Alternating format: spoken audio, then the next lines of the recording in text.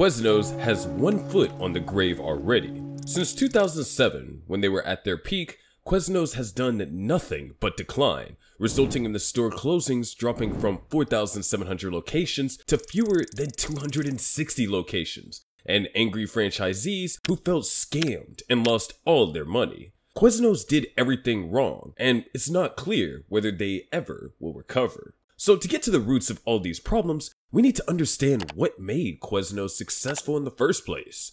In 1981, these two guys, Jimmy Lombardos and Todd Disner, opened the first Quiznos in Denver. Together, they came up with the idea of opening a simple sandwich shop just a few blocks away from their Italian restaurant called Footers. So, using their knowledge of Italian food, they developed a simple menu for Quiznos, offering submarine sandwiches, salads, pasta, and a few Italian dishes. For their sandwich, they use fresh-baked soft baguette and quality meats. And before adding lettuce, tomatoes, and red onions, they oven toasted the sandwich to melt the cheese and give the bread a nice crunch.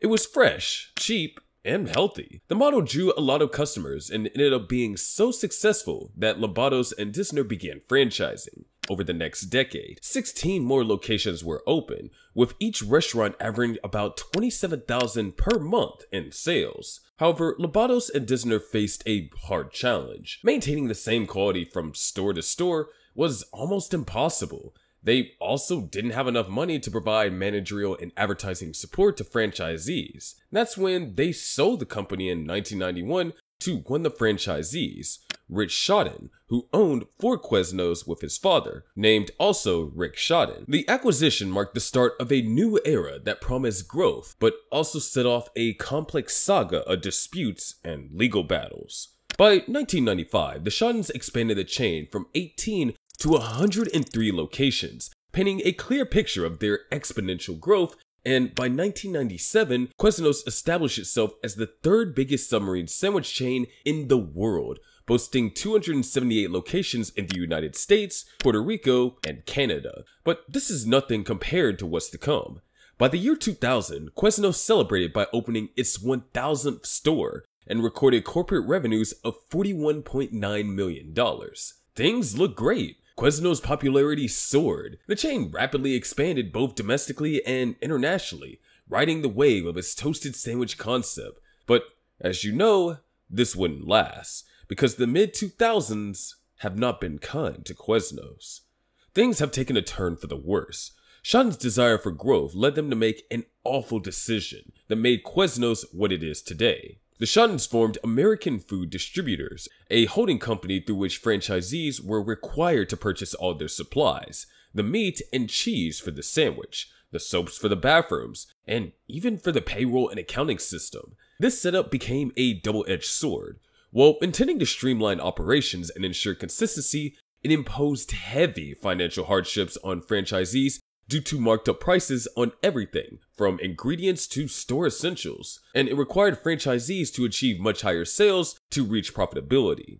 The strain of rent, franchise fees, utility, labor costs, and these exorbitant food costs turned many franchises into sinking ships, and the Shoddens were just watching them struggling and never offered them necessary support. Well, because in peak years, it was reported that the American food distributors made Quiznos about $200 million in revenue, way more than they could earn with royalties, and all the earnings gained from this enabled even greater expansion, because from 2002 to 2004, Quiznos exploded from 1,700 locations to 3,300 locations. Franchisees started expressing their concerns, sparking a series of lawsuits against Quiznos, accusing the company of making them captive customers to its overpriced supplies. The settlement of these lawsuits cost Quiznos over $300 million, a testament to the severity of the disputes. Adding to the turmoil, numerous franchisees faced disputes over location agreements, paying fees without being able to open their own stores. Tragically, the intense pressure and financial strain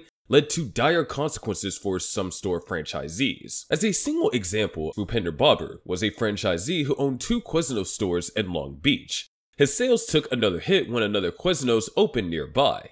He reached out to Quiznos corporate, hoping that they would keep their promise and not allow competition in the area. Unfortunately, they didn't listen. In 2004, feeling the need to take action, Bobber started the Quiznos Franchisees Association to unite owners against what they saw as unfair business practices. In the same year, Quiznos ended Bobber's franchise agreement, leaving him in turmoil. By 2005, he was supposed to go to Denver to argue his case against Quiznos. Overwhelmed by the financial stress and fearing he'd lose everything, he tragically ended his life walking into a Quiznos bathroom in LA and shooting himself 3 times in the chest. Bobber left behind a note, citing his frustrations and pleading for an investigation into Quiznos and their business practices. He spoke of being dragged through the legal system and regretted ever hearing of Quiznos. This tragic incident played a significant role in the ongoing legal battles between Quiznos and the franchisees. During this period, Subway was rising thanks to their most successful ad campaign featuring Jared Fogle, also known as the Subway Guy. Even though Jared's actions had a significant negative impact on the Subway brand later, but awareness of the brand was created. But not so much with Quiznos' Sponge Monkey campaign, which Business Insider labeled it as one of the top 10 worst ad campaigns of all time. Once 2006 rolled around, Quiznos tried to hold its own against Subway. They sold 49% of the company to a private equity firm called CCMP Capital Advisors, hoping to sprinkle some magic and turn things around. But instead of magic, the acquisition left Quiznos with hundreds of millions of dollars in debt. This event was the beginning of Quiznos' massive decline.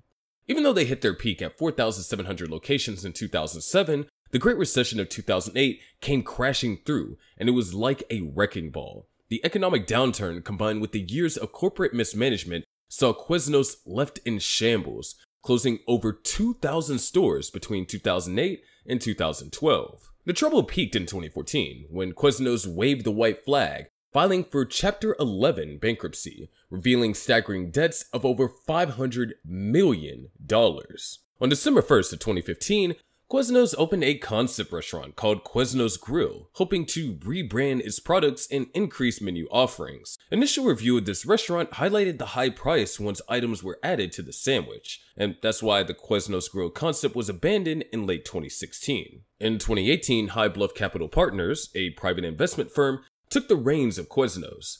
The idea was to inject some new energy and sign an exclusive development agreement to construct Quiznos' new stores across Denver. But as we would know, the road to recovery can be full of bumps and twists. The ongoing store closures and overall decline in the brand's presence didn't help either. From a high of around 4,700 units in 2007, the numbers dwindled significantly to just 251 stores in 2024. Shadon's hunger for quick growth and bad decisions to take advantage of franchisees led Quiznos to this sad and deserved end. And in my opinion, Quiznos won't exist in a few years. Now if you enjoyed this video so far, then make sure to give a cheesy push to that like button. Thank you, and see you in the next video.